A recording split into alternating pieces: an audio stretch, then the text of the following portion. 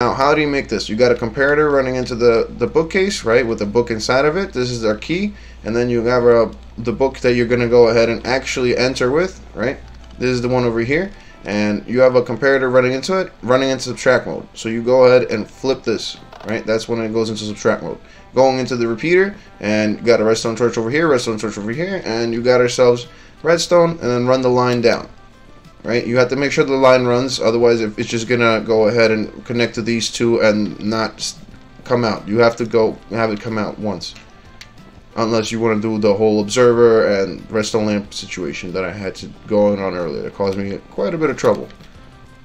Yep.